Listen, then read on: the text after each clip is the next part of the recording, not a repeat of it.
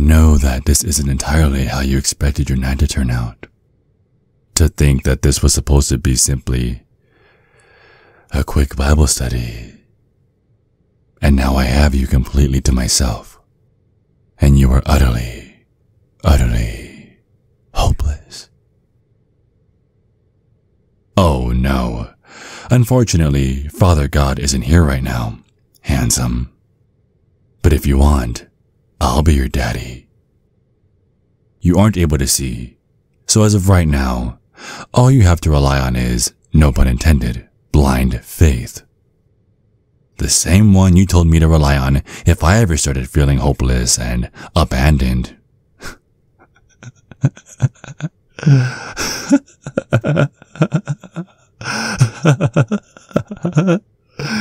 However, you want to know what's extremely funny? Is that hope came through for me. Because you made me feel abandoned. You forgot about me. How could you forget about dear old Xander? Your supposed favorite protégé?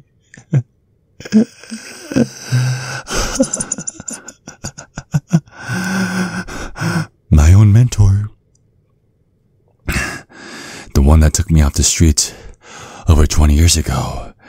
And you taught me how to hunt down these bloodsuckers that have been terrorizing the village. And then what did you do?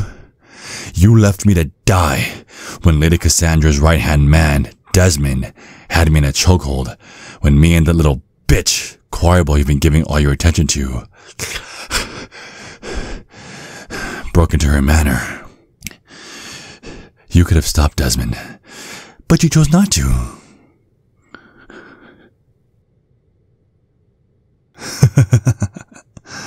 So you couldn't get a clear shot. So that only leaves me with the only option being to fend for myself. Maybe it's good that you didn't. I rather enjoyed how Lady Cassandra opened my eyes. I called out to your God twice that night, in both agony and ecstasy. It showed me that you, Father, are nothing but a coward.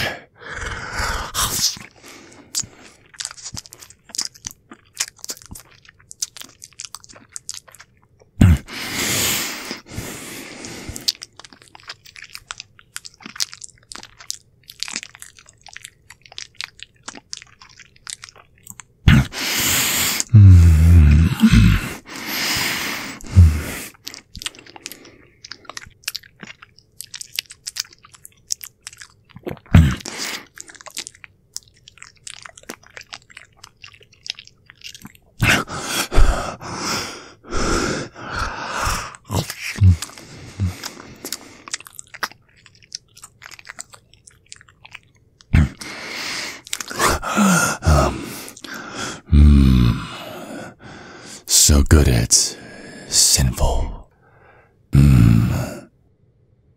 What was that? Will he now? And how will he do that? You really think your God is going to come save you? And why? You turned your back on me. So what?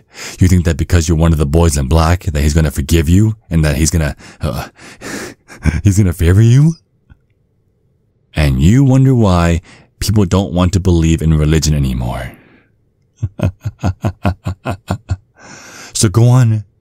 Call him. Call him. He hears everything right. Call him. I dare you. Huh. Look at that. I'm not bursting into flames. You know, you had me played for a fool.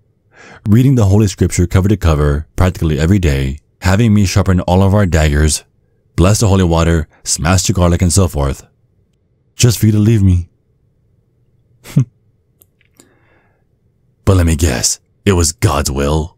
Ha! Well, if that's the case, she has a wicked sense of humor and thus proves that your God loves to sit on her lazy ass and watch people suffering that she causes on a daily faces. Just like how I'm about to do to you.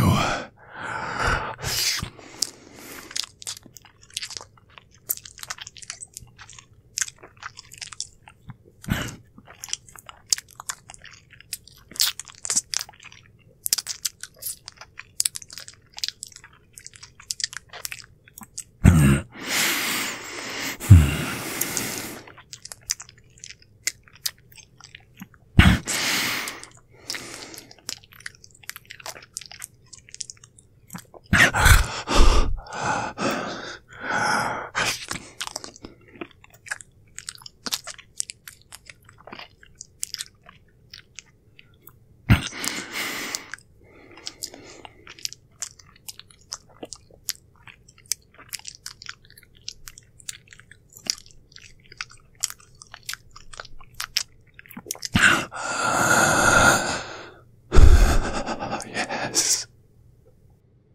Do you want to know a secret, priest? I'm the reason why Sister Melissa ran away. She was my first, and I was her first time.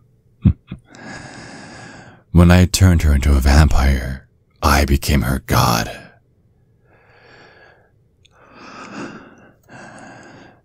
But despite all of that, out of all the humans I've wanted to taste, yours was the only one I wanted, craved, desired. So, maybe it was you all I wanted. After all, this whole time, Father.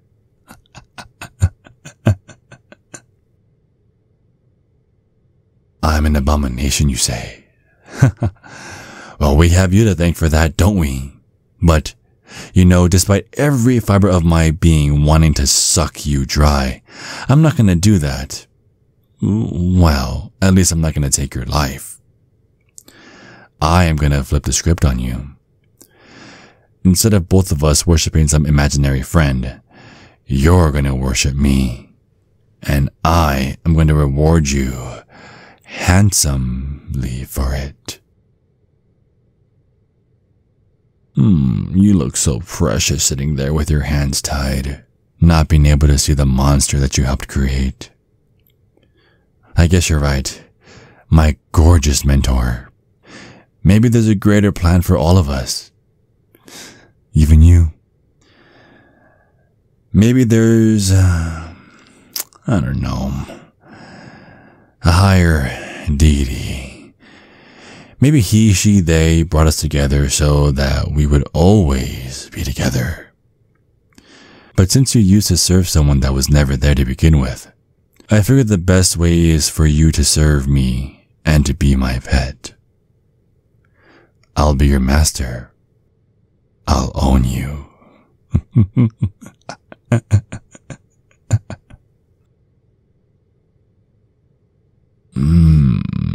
You say no now, but just wait until you feel an ounce of this great power Lady Cassandra gave to me.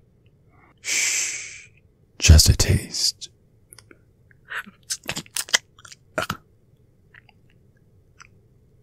Come here.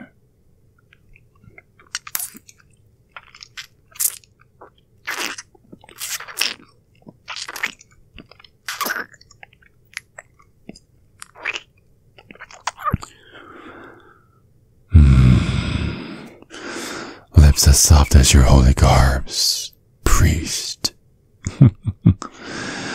There's a good boy.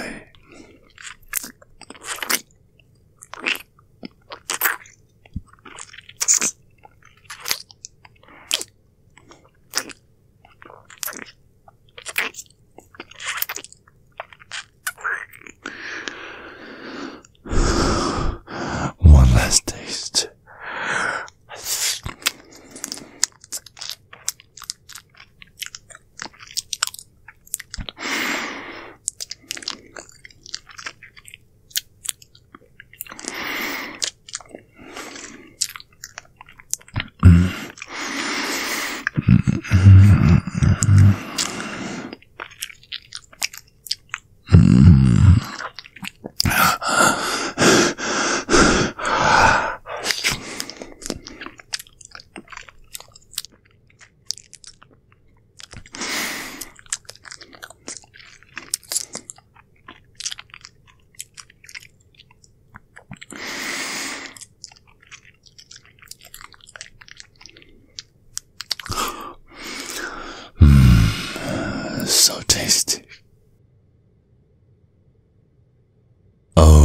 Father, Father, Father, save your breath. Close your mouth, because once I'm done with you, I'm gonna make you put that knot to other, better uses. You abandoned me, and your God abandoned you. What serendipity.